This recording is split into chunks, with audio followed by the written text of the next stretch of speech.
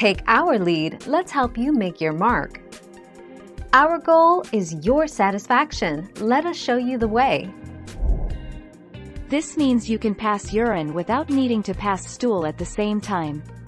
When you do pass stool, however, the relaxation of the stronger anal sphincter also decreases tension in the weaker urinary sphincter, allowing urine to pass at the same time.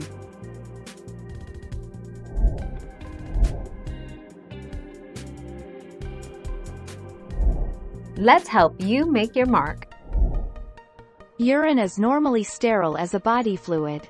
Even if you have a urinary tract infection with bacteria in your urine, it would be inactivated with the chlorine levels in the public water supply, he said.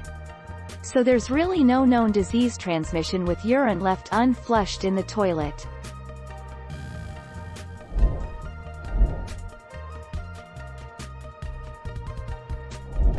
Make your mark, take our lead. If you're one of the chosen few who can poop without losing a tampon, there's no reason to change your tampon unless you get poop on the string. Feces can contain harmful bacteria and can cause vaginal infections if it accidentally gets on the tampon string.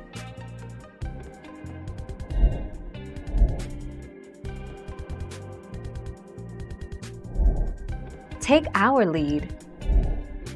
When we become stressed or anxious, electrical signals from the limbic system become so intense that the brainstem has trouble following the frontal lobe's commands.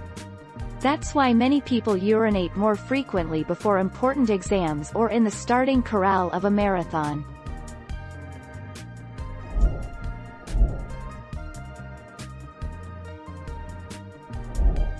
Take our lead.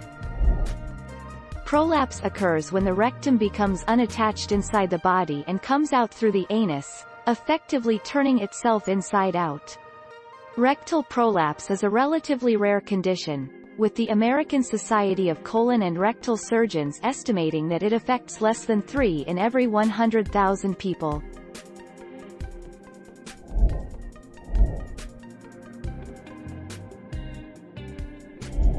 Make your mark, take our lead.